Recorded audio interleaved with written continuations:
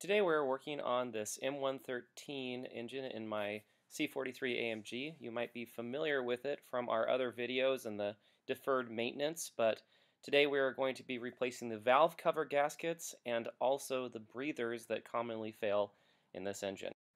I had a feeling that the valve covers were leaking, but I really didn't do anything about it, and I wasn't really bothered until my alternator died. And when we took it out with the other deferred maintenance, it was absolutely covered in oil.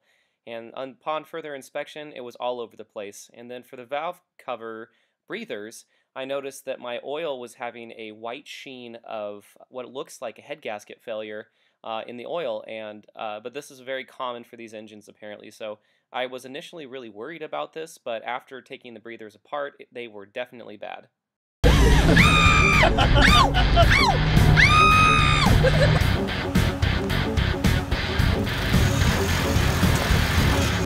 Still drives!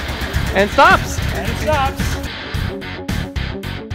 First thing that I notice, somebody's done this before, because those are definitely zip tied on. So going to get creative with the tabs that the last mechanic broke, getting those off. Alrighty, so far we have pulled off the ignition coils and I've gotten the E10 bolts out, just one more left back there, and then we'll be able to pop this off. Alrighty, so this actually doesn't look as bad. There's some gunk in the case, and here we go.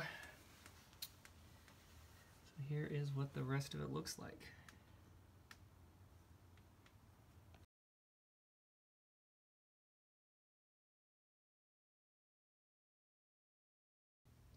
Alright, so we're taking this back off again. That is very much not a Mercedes bolt. So yeah, we'll be getting new ones. Alrighty, so we have the valve cover back on the passenger side now. I had to take it back off for this. And this looks pretty dang clean, and we found the breather hole. Let me see if I can get the light. There she is. So stuck a paper clip in that. But yeah, there we go. I'm going to try to get a little bit more of this crud off, but I think overall we'll look good. Alrighty, unpacking. I got the official Mercedes stuff. This is actually only 10 bucks on eBay. Let's see what this looks like. Oh, well, there goes there goes the top. But the cool thing is that this stuff is this is the official Mercedes stuff, and then it comes with a nozzle, so I can get that 2mm bead around all of this.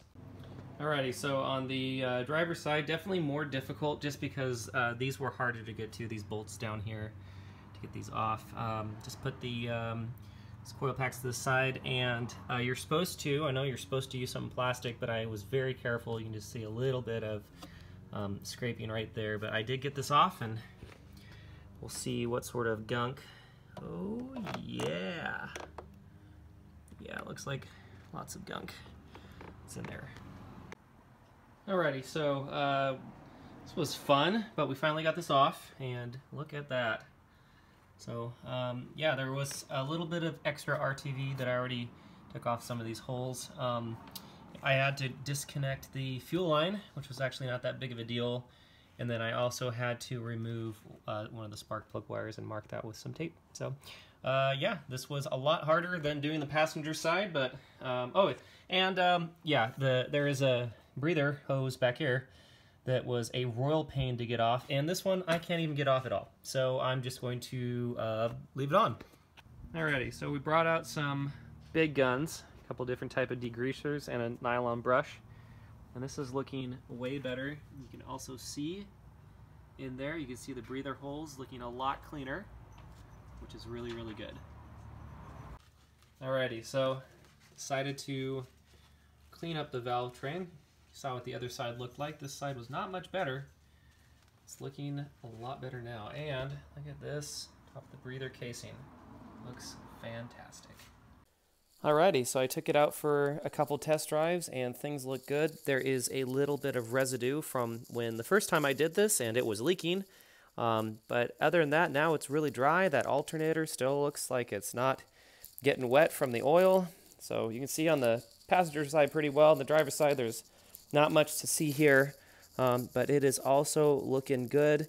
A little bit of ooze from the RTV shows that got that 2mm bead in just perfect.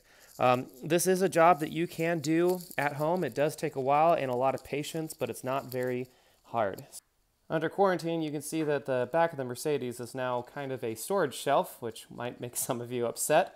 But the next job for the Mercedes, gosh, it's running a little bit rough. I actually took it through a car wash and started running rough after that. The check engine light did turn on. Now it's back off automatically on its own.